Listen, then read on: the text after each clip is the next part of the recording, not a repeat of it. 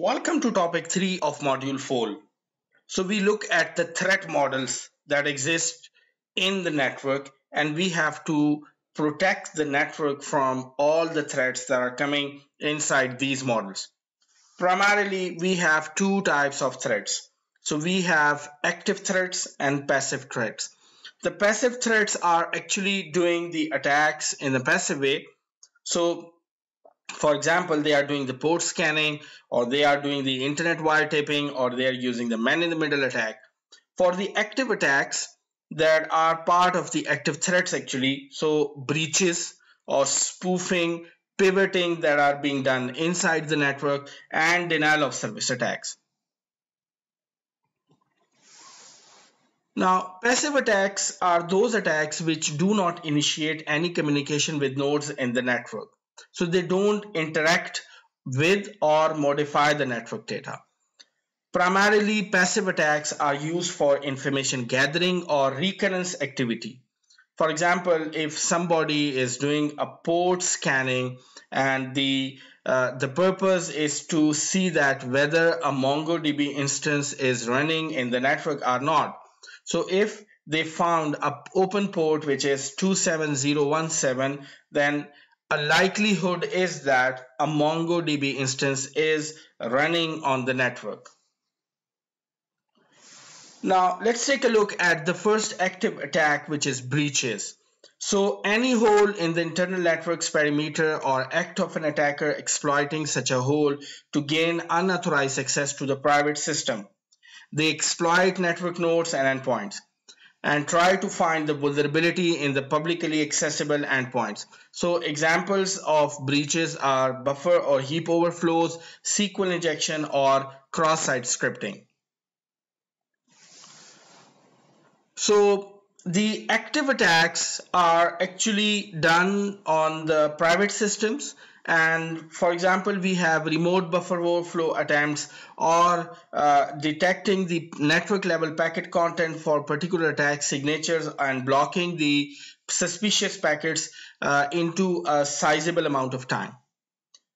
Now, approaching the problem with the data science is to employ the machine learning for fuzzing matching or to help to change the game. So what we try to do is that we try to mine the pattern, or we try to see any anomaly in the network in order to have in order to prevent the breaches which are part of the active attacks.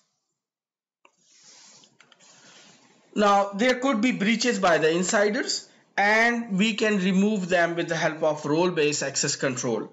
Now, when we try to solve this problem by the data science is to view the insider threats as a classification or anomaly detection problem, and we have to look for inconsistencies in the access patterns to detect when a trusted user might be compromised. Spoofing is another active attack in which we try to spoof the identity of a party. For example, DNS spoofing and ARP spoofing, which is also known as cache poisoning. So the example of the DNS spoofing is that a network attacker actually poisoned the client DNS cache by temporarily directing the client to an illegitimate DNS server. So the purpose is that you try to resolve your domain name through an illegitimate DNS server. So this way you will get an IP address which is the IP of a malicious server, and then rather than communicating to a legitimate server, your system will be communicating with the illegitimate server, and all you got this trouble through the DNS cache. There is a standard available called DNSSEC as well, which is not very widely used, but it prevents most of the DNS spoofing attacks.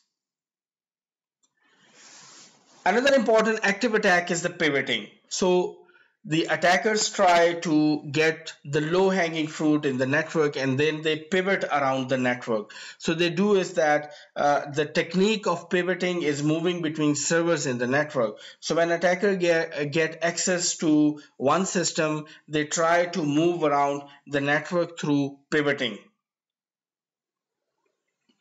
The infrastructures in which the boundaries are improperly designed or configured are particularly susceptible to such attacks. Similarly, we have another active attack, which is the most deadliest attack, called denial of service attack. That is to make a machine or network resource unavailable to its intended user by disrupting the services. There are distributed denial of service attacks as well, where multiple systems flood the bandwidth or resources of a target system.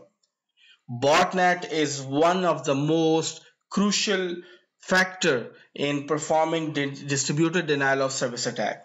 So the network of compromised computers infected with malicious software, and they are actually used by the attacker to perform the distributed denial of service attack.